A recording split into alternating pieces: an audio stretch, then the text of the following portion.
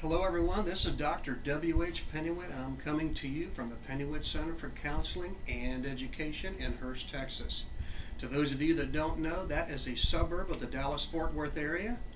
It's really hot outside today. It's going to be even hotter the next couple of days, but it's nice and cool in this therapy suite. And if you have any difficulties that we can help you with, give us a call, 817-898-0490.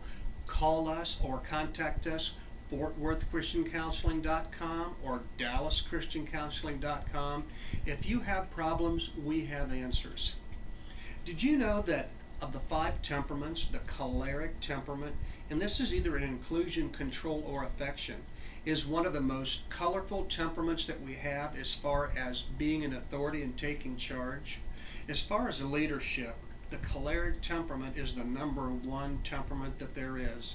If you've got something that needs to be done and nobody's ever done it before, a choleric, especially in the area of control, a choleric can get the job done and get the job done well.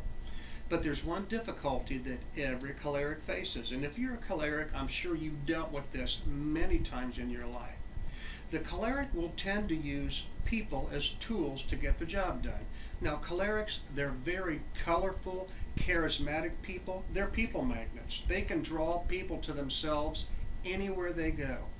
But the problem is, by getting that job done as good as the choleric can do it, and there's nothing a choleric can't do if he or she puts her mind to it, the difficulty is the people that they use to help them get the job done end up resenting them. They end up being hurt emotionally, sometimes physically.